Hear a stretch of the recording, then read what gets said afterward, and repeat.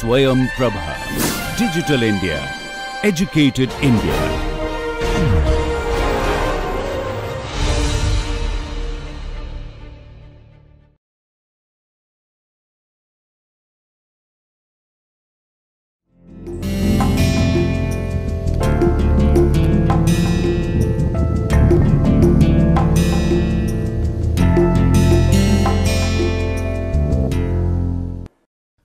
Good morning.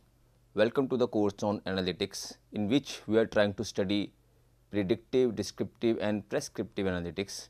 So, I am Dr. Amandeep Singh. I will take this topic sampling here. So, better to call it sampling techniques. So, the flow would go like this.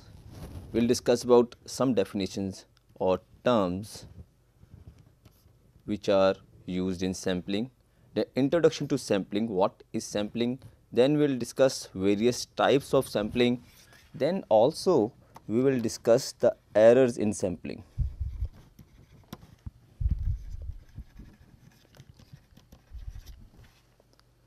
Then I will try to give some general tips for sampling type selection.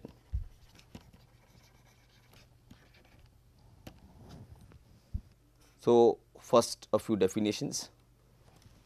Population and sampling. Population consists of the set of all measurements in which the investigator interested here. For instance, if I am interested to study the number of students who are interested in doing engineering in the city Kanpur. So, my population is all the students in the city Kanpur who are in non-medical stream, that is my whole population. Sample is a subset measurement selected from the population. To do this study, I cannot reach all the students, there would be about more than 1 lakh students in there. So, I will select some number of students. Some students maybe might divide it into demographic regions, or I might divide into the kinds of the schools they study, the status of the schools. So, that is kind of sampling. I am trying to select a small number from a big universe. That big universe is population, the small number is sample. So, the population is generally denoted by capital N, sample is denoted by small n. Now, sampling from the population is often done randomly, such that every possible sample of n elements will have an equal chance of being selected. That is called simple random sampling. A sample selected in this way, in the simple random way, is a simple random sample or just a random sample. So, example here may be, if I want to test the students of a complete school having about 2000 students, 2000 is my population, and then if I test a smaller group of students from maybe 30 to 50 students. So, this is my small n. Small n by capital N is known as sampling ratio. Sometimes it is also mentioned in the percentage. For instance, if it is in this case 50 by 2000 into 100, this is equal to 2.5%. So, this is an illustration that explains we have a target population, a sample is selected here. In this case, this is not simple random sampling, because if you see the students or the subjects here are distributed evenly, he has just selected one cluster. one group directly. But had he selected one from this side, one from here, one from here, one from here, one from here, I might call it simple random sampling here. We will see this thing in the forthcoming slides here. Then sampling can be simple random sampling with replacement, simple random sampling without replacement. So, with replacement implies I am selecting out of the 2000 students which were of my interest, this population is of my interest, I select 50 students, and when I work on one sample, that is sample is number from 1 to 50, 1, 2, 3, so on up to 50. I work on this sample first and then I replace this sample in my population again. Again out of 2000 I will select second number. Then after working on this I will put that in my population. Again I will select the third. This is with replacement. Without replacement is if I have worked, if I have taken the information from sample 1, this is taken out. In without replacement type, the information or sample is not replaced or put back in the population. In that case, if I have worked on the sample number 1, I have taken the information from sample number 1, I would not replace that sample in the population. Out of the remaining 2000 minus 1 samples, 2000 minus 1 elements, I will select sample number 2. This is called without replacement. So, this is a general representation here. If x has a distribution such that expected value of x is mu x, expected value is generally mean, and variance of x is sigma square x, this is variance. This is for population. Then expected value of xi would also be mu x and variance of xi would also be sigma square x, that is the sample behavior would be same as that of the population in case of random sampling we are talking. So, what are estimators and their properties? Estimator, any statistic or a random function which is used to estimate the population parameter is known as a statistic. So, in this case this mu and sigma square are my statistics. So, let us recall something about the probability distributions. We had these estimators in discrete distributions. We had uniform distribution, then binomial distribution. In uniform distribution we have the smallest and largest value. In binomial distribution I have n and probability of success, and another discrete distribution is Poisson distribution, in which I have lambda as arrival rate. So, in this case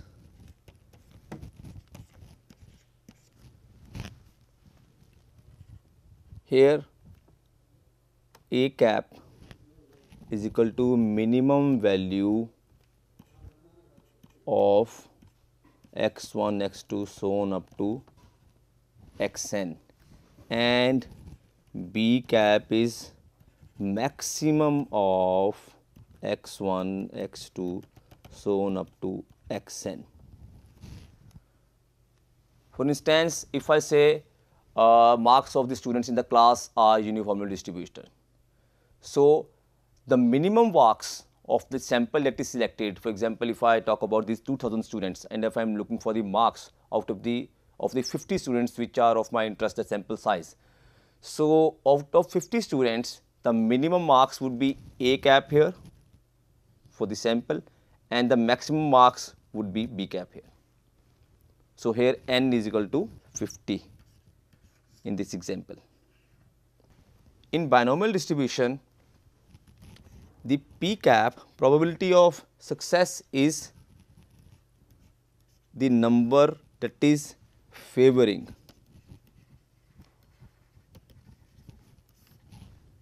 over total sample size. So, Dr. Deepu Philip have already discussed the distributions, probability distributions. So, I am just trying to recall that and giving an overview here. In this case, this lambda cap is same as average of the n samples. Then we have continuous distributions. So, before that I would like to show you this is discrete distribution, this is continuous distribution.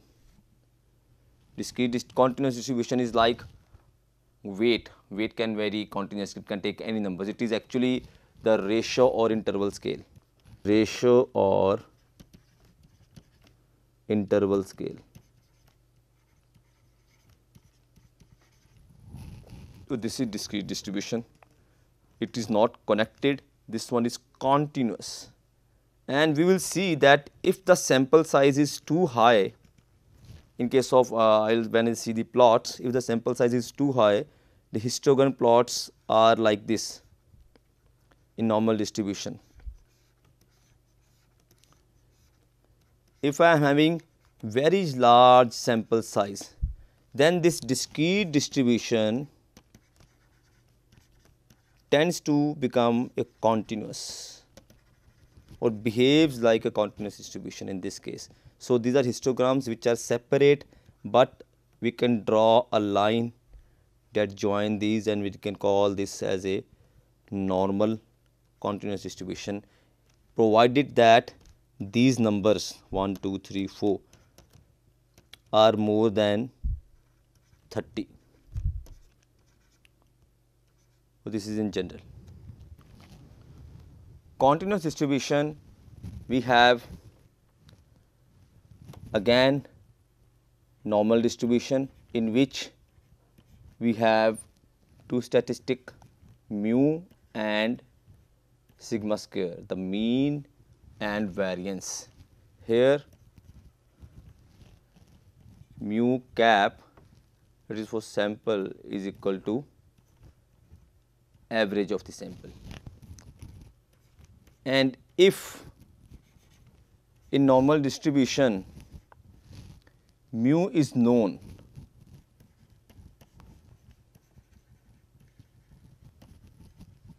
then this variance is equal to 1 by n summation I varies from 1 to n xi minus mu square. If variance is unknown, these degrees of freedom reduces, this degree of freedom becomes 1 by n minus 1 and the other relation remains same.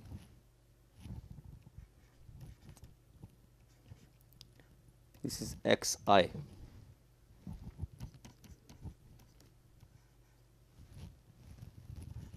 This is the third case when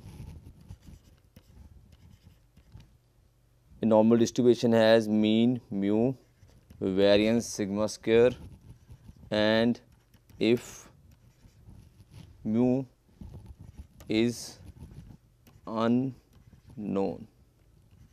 So, this would be more clarified when we will see, when we will apply various kinds of tests various kinds of when we will do analysis of variance, we will apply t-test, we will do regression and similar kind of mechanisms. When we will learn, we will see that if the population mean is known, the degrees of freedom is n minus 1 and the variance is calculated by this relation. If population mean, remember mu is equal to population mean.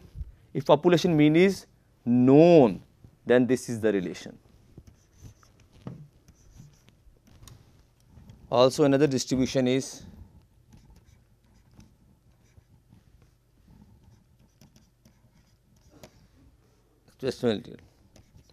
then theta cap is equal to average of sample.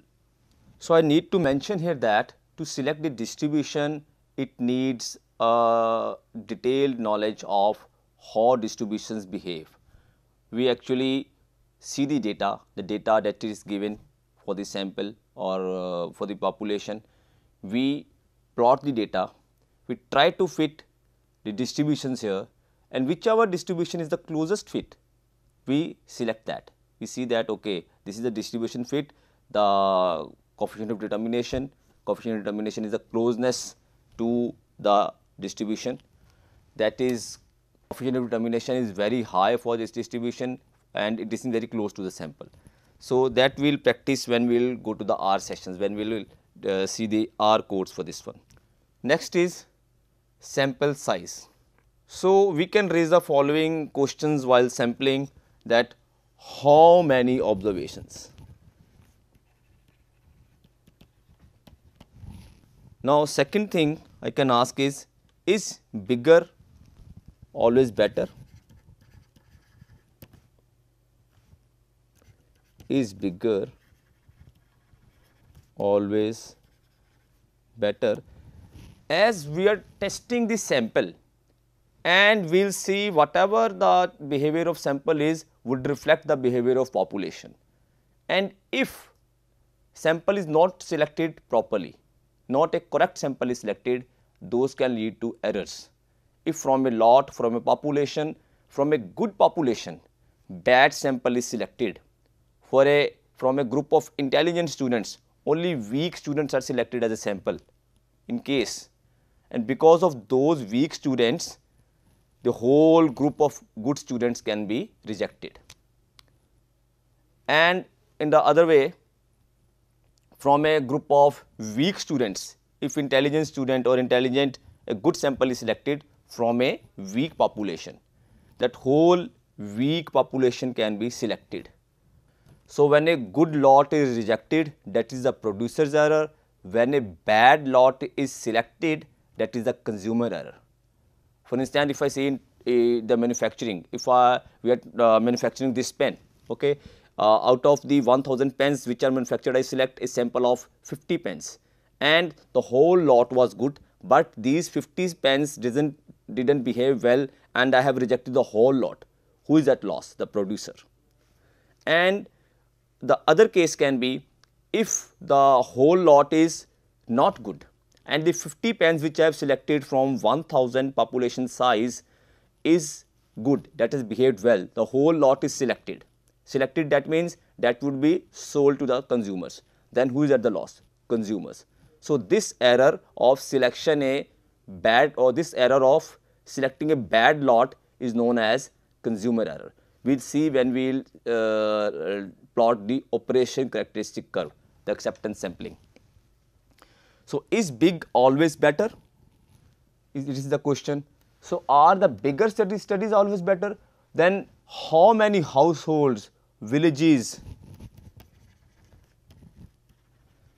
if we are trying to do a study, a kind of a survey, how many household, which villages, blocks should I study when I do research on?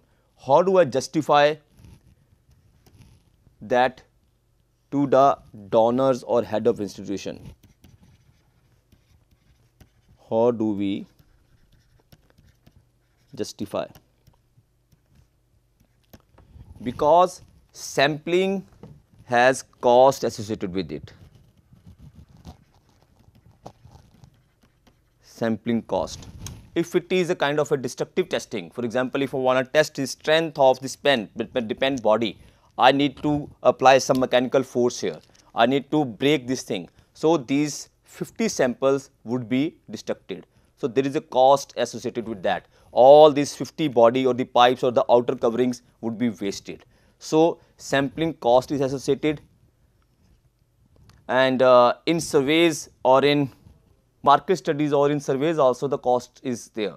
For each sample, the researcher has to contact the respondent, he has to give him a questionnaire, then get it back, the time is consumed, the resources are consumed, and the cost is also there. So, better to put here sampling cost and resources.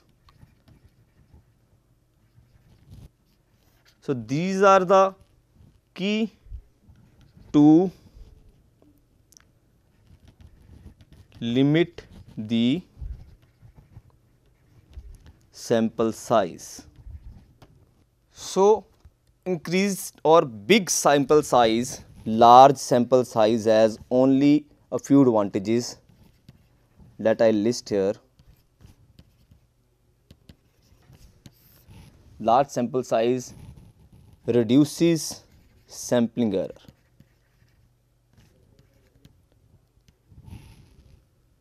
But it has many disadvantages, that is the non-sampling error is also there. The cost of data collection is high, that is money, time, resources are, one is cost, I put it here again, then time, then human resources, then I have here is data processing. So, the question comes, what is the optimum size? What is the optimum size of the sample? So, let us try to elaborate this further. Bigger is not necessarily better. Sampling errors are there. So, what is optimum size? To work on this, I like to mention a few non-sampling errors. Non-sampling errors are the errors which do not have any probability, which do not have any calculation involved in that, but those do exist. For instance, the non-sampling error may be the failure to measure some units.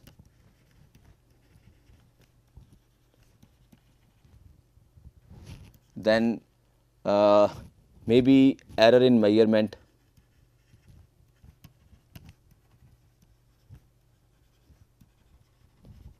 This can be the observer error,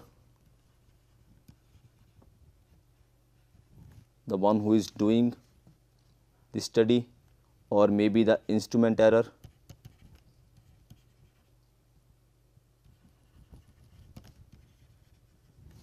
Sometime the environment error as well. So, sometimes in surveys there is non-response bias. People do not respond. Then sometimes the observer is maybe careless, or maybe data entry error, or sometimes misrepresentation of the facts, and some other errors like telescoping, reference period, etc. So, these are non-sampling errors which have no probability.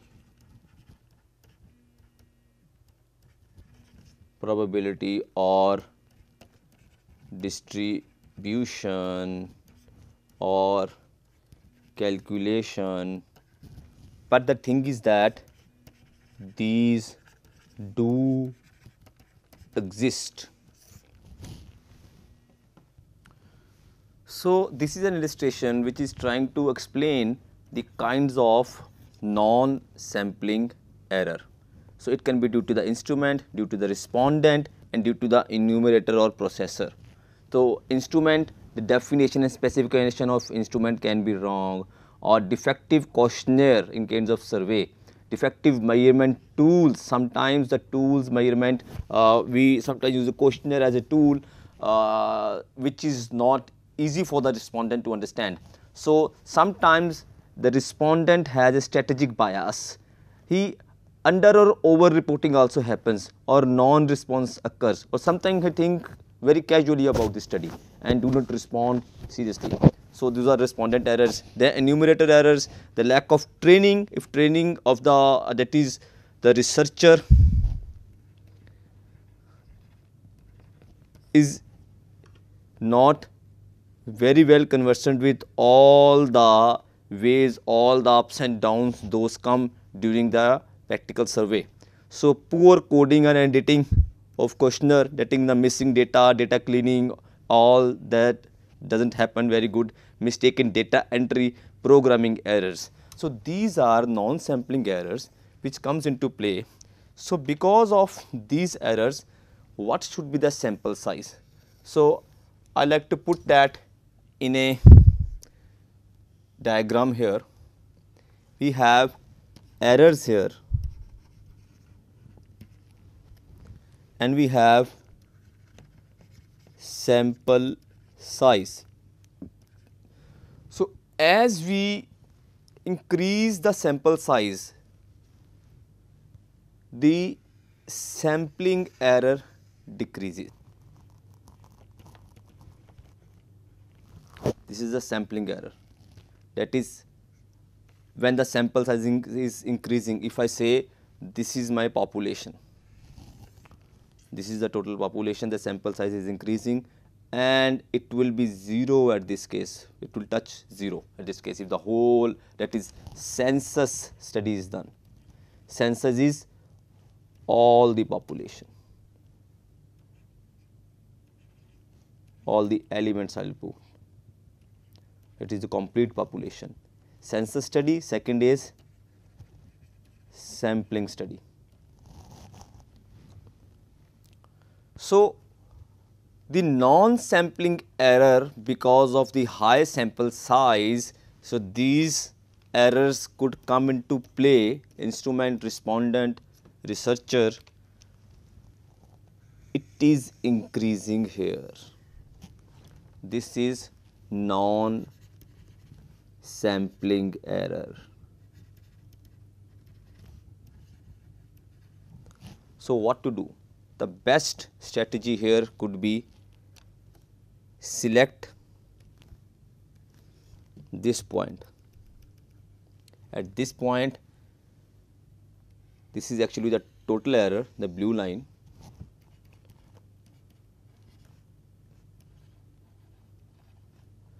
Total error is the sum of sampling and non-sampling error, and this is the point where total error is minimum. I will also try to prove this statistically further, that the sample size or the sampling error behaves like this. So, let me say if the population is way far from this and this is the sample size, this is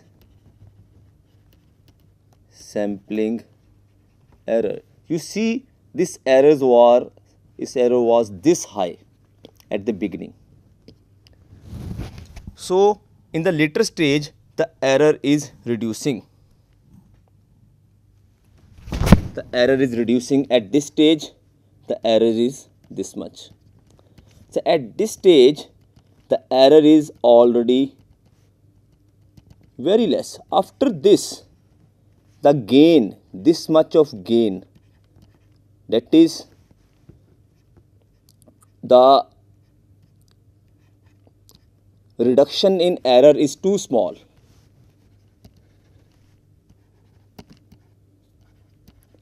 Is too small.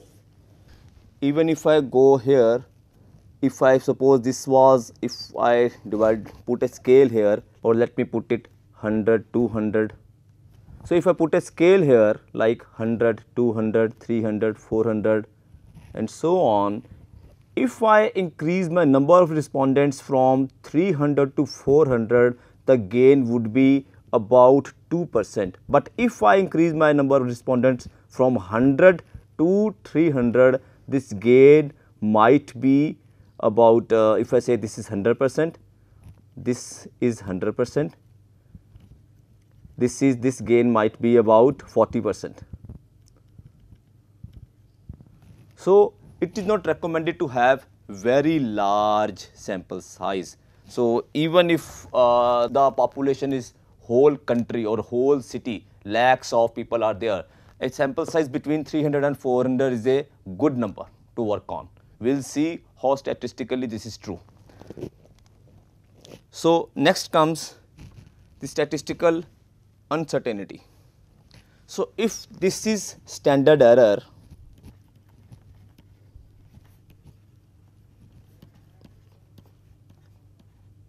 sigma by under root n is the standard error of mean.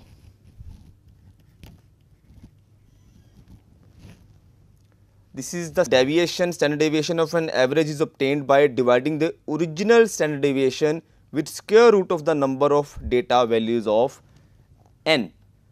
Then at, let me say at 95% confidence level,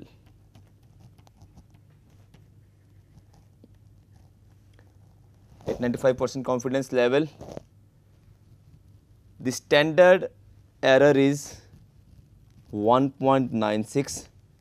Here 1.96 is the normal deviate here, 1.96 into the standard error. So, we can say x bar plus minus 1.96 sigma by under root n is our 95% confidence level. So, this value is my statistical uncertainty. The standard error here is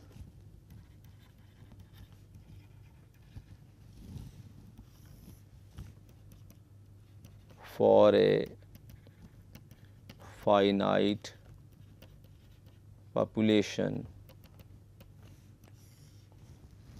the standard error is sigma by under root n into 1 minus n by n.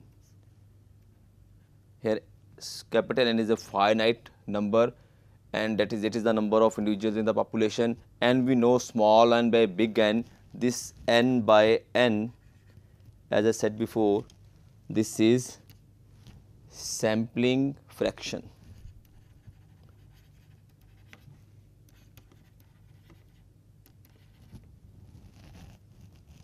So, the formula for the confidence interval can be modified in a way x bar plus minus 1.96 sigma by under root n into 1 minus n by n. When the sample is very small, that is n by n tends to 0, this implies the relation under square root, that is 1 by n by small n by capital N tends to 1, then this relation x bar plus minus 1 minus 96 sigma by under root n stands true. We will see the practical significance of the statistical uncertainty when we will do the R code for that. I will show you the plots that how statistical uncertainty is important in determining the sample size and the kind of sampling strategy we should use. So, what is this statistical uncertainty? I would like to put this illustration here again. This is actually the statistical uncertainty which we call as sampling error. So, if I say this is 0, maximum it could be 1, the uncertainty. If I say this is about 0.4, 1, 2, 3, 0.1, 0.2, 0.3. So, if the sample size is 100, 200, 300 and 400 and so on. So, this is statistical uncertainty. The general formula for statistical uncertainty that is denoted by U is 1.96 under root P into 1 minus P by N. This is here the P is probability of success. So, we can see this is maximum when P is equal to 0.5, and this is the chart for a sample size N and P is equal to 0.5. Here it is seen that the size between 300 and 400 is a good number. So, big sample size does not mean we will have very less error. So, the uncertainty is this much here at about 350. So, this elaborates what I said, that even for very big studies the sample size of 300 to 400 is a good number. So, this was about the sampling error. This was all about the sampling error. We are actually working on this sample size. Sample size. What should be the sample size? We are working on this thing.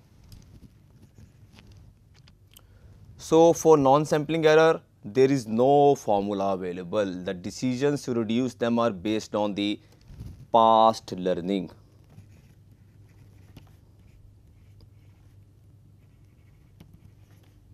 Or experience.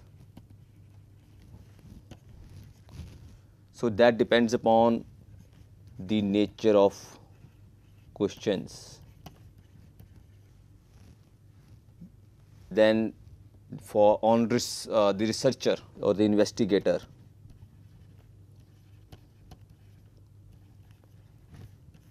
his background,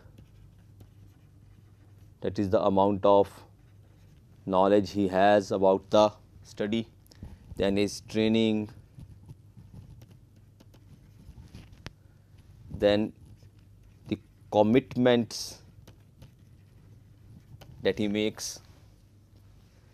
Also, because there would be always some ups and downs, there would be always something different in the actual performance than the scheduled.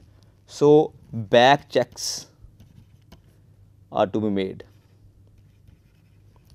Back checks, or I could call it supervision or monitoring. This study is important. So, what do you do here? Take feedback,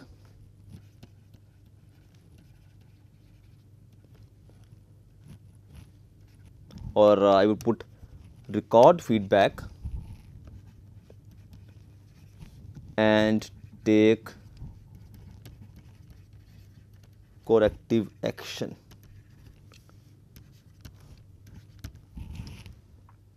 Then during coding or during analysis of data, the quality is to be maintained. Quality during coding, analysis, selecting respondents, etc. So no wonder there is very little discussion about non-sampling errors in the sampling theory. In our R platform, there would be no discussion about the non-sampling errors, but these contribute, these have a big role on the quality of the study, on the kinds of the results we obtain. So in this lecture, I discussed about the terminology in the sampling, the population, sample, sample size, discrete and continuous distribution. Then sample size depends upon the sampling error, non-sampling error. How are these interrelated? All these things we have seen. In the second part of this lecture, I like to discuss the types of sampling, the sampling strategies. So I'll take a break here. So let us meet in the next lecture. Thank you.